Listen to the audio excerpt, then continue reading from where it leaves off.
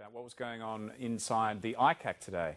Bernard Keane, these scandals that are dogging the Labor Party, is it too long a bow to draw a link between that and the lack of internal democracy in the Labor Party at the moment? So many of these people who are mired in scandals are people who've been installed by factions or by unions, and not necessarily people who would win a vote if it was up to the people in the community, as far as a branch went, for example.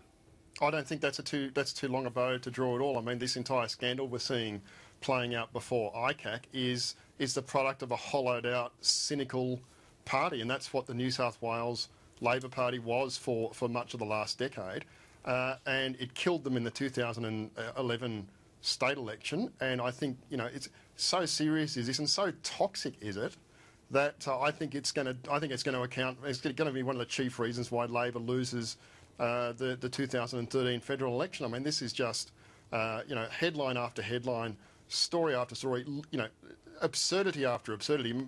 Moses obeyed saying, Jesus Christ put the map there. I mean, New South Wales people are just looking at this, and I think, it is just confirming all their darkest suspicions about New South Wales Labor, and it's going to translate right into the way they vote at the next election, and that next election happens to be the federal election. So, the New South Wales Labor has already lost themselves one election in the state of New South Wales, and I reckon that they're going to lose Labor a federal election as well.